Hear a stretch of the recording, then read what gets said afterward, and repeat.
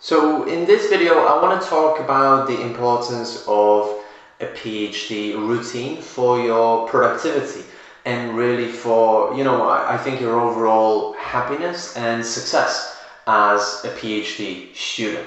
So, before we perhaps dive into it, it's important to also ask ourselves, like, why would you want to have a routine? And you might be thinking, well, I'm not that kind of person who's very organized. I'd rather do things spontaneously, and having a plan kind of destroys that spontaneous aspect of my life and everything. I want to have the flexibility, right? And that's all well and good, but really, I mean, the number one key to success is having a routine. If you don't have a routine and you just kind of wake up every day and then decide on the day what you're going to do, then you will never succeed at anything, or it will really be really difficult, and you will see people constantly kind of outperform you, and when you look at the top performers in any discipline, they have a fixed schedule and a fixed routine and a fixed plan that they follow. And also having that fixed plan allows you to achieve more within the confines of it, which frees up a lot of space around it, for your hobbies, for going out, for your friends, for your family, or for whatever else you want to do, and it frees up your mind as well, so when you actually have that free time and you want to hang out with your friends, well, you're free to do this because you've already finished your plan for the day, and you don't have to think about what's going to happen tomorrow because you already know, you've already planned what's going to happen tomorrow, right? So let's dive right into it and let's see what a really good PhD routine would look like.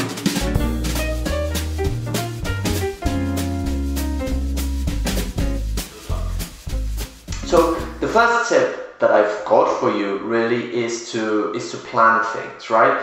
And have a long-term goal and intermediate goals that help you to achieve that goal, and map them out on semesters so that you can identify, the actions that you need to take on a weekly and daily basis.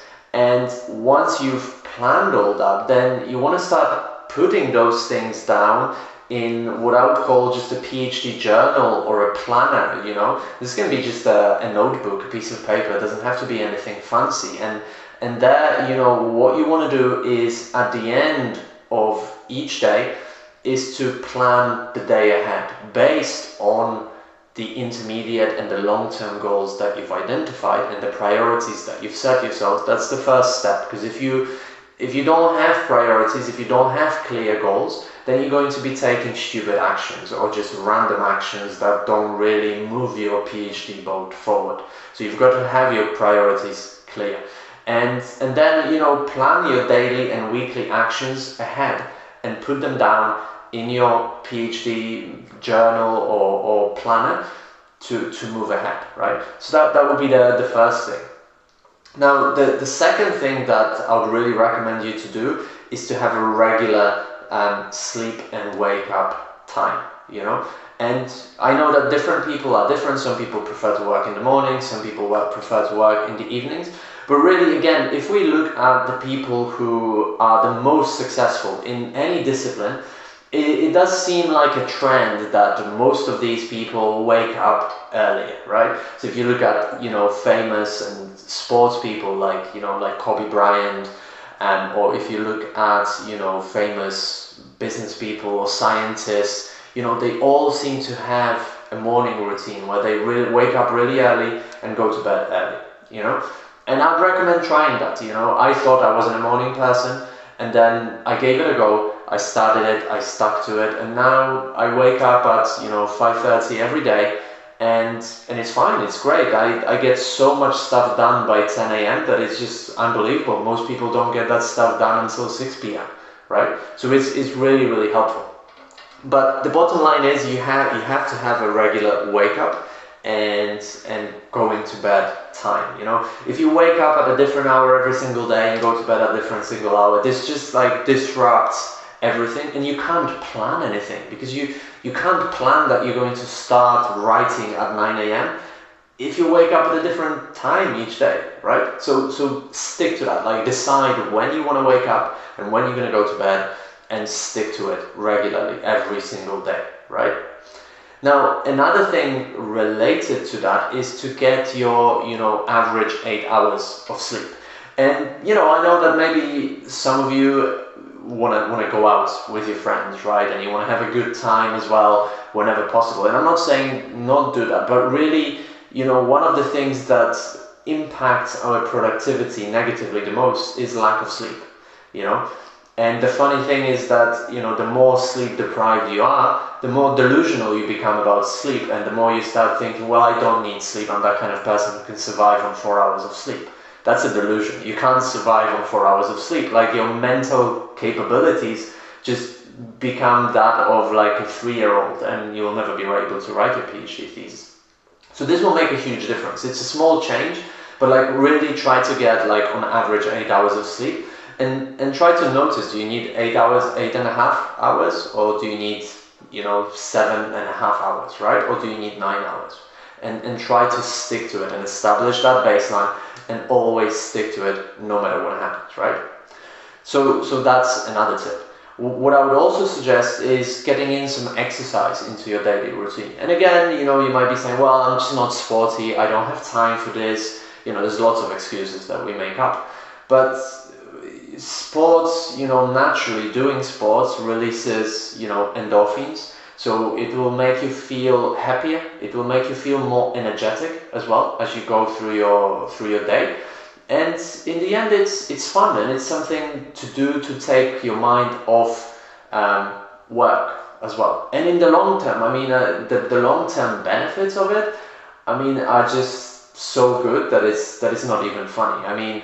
It's going to make you healthier in the long term, it's going to make you look better, it's going to make you live longer, and it's going to make you finish your PhD faster as well, because you'll have more energy and your brain will function better. So just do exercise, 45 minutes each day is enough, and choose when you want to do it.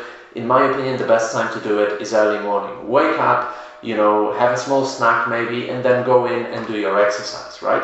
And then you're ready for the day. Because at the end of the day, you might be tired, and there's always excuses at the end of the day, right? You finish your work day and you maybe go like, oh, no, I don't fancy exercising today, let's watch Netflix. Oh, I'm really tired, I'm gonna go and see my friend. Or I still need to do this extra thing and write this extra thing, so I'm not gonna exercise, right?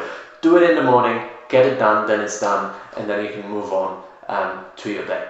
Now, another super important thing that will really skyrocket your productivity is to chunk your time. What do I mean by that? Well, what a lot of people seem to do when they're writing a PhD thesis or doing research is that they start writing something, and then they notice, for example, that they're missing a reference. So then they start looking it up on Google Scholar or in Mendeley or whatever. And then it takes them 20 minutes to find it, then they need to read it a little bit, and then they come back to the writing and they realize that they don't know what they were writing about anymore, right? So instead, what you need to do is to set blocks of time for one activity, right? So forget about multitasking. Multitasking is absolutely bullshit. You can't be productive if you're constantly switching tasks at the same time. You want to achieve, that state of flow and deep focus, and the only way to achieve that is to schedule time for one particular activity and not do anything else, right? So this comes back to one of my previous tips, where you have to plan stuff, right?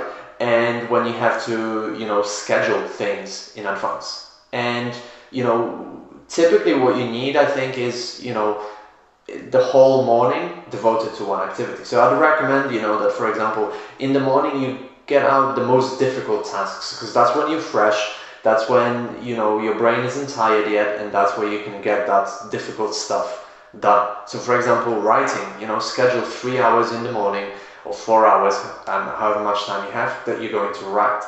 And then in the afternoon, maybe you're going to do some extra reading and take notes on those readings. But don't mix them together, right? Because it really isn't going to work. So that's another tip that I think will really, really help you. Another thing that I've incorporated to my routine and I've realized it helps a lot as well, is to go for short walks, right? And I like to do them either at midday, right, or at the end of the day.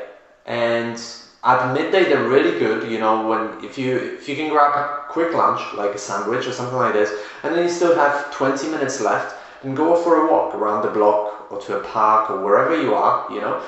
Keep it short, you know, it can be 15 minutes, 20 minutes, and just try to not think about work, you know, just observe what's going on, look at the people around you, you know, at the trees around you if you're in a park, and just have a walk, breathe fresh air. And this really helps to kind of, you know, give oxygen to your brain. Sometimes, you know, we're just stuck in these stuffy rooms for the whole day, and that's not good for our productivity. So this really helps as well. Now, you know, I've talked about the importance of sleep and regular wake up time and exercise, and connected to this is food, because really, you know, deep down we are basically, you know, biological machines that need biological fuel to keep us going. And if you put bad fuel into your machine, then you're going to get crap out of it as well, you know, because we really are what we consume, right? So if you consume crap, you're going to get crap out of it, and you know, you're not really going to be very productive. And it's so simple. And again, the benefits, the long-term benefits, you know, are just so great. Like, again, like with exercise, you know, you will look better, you will live longer, you will feel better, and you will think better as well if you eat healthily. So, you know, forget about all that processed food, cut that out, you know, eat a lot of veg, eat a lot of fruit, you know, drink healthily, like drink a lot of water, for example, cut down on alcohol and caffeine and things like that, and any fizzy, sugary drinks, just get rid of those, right?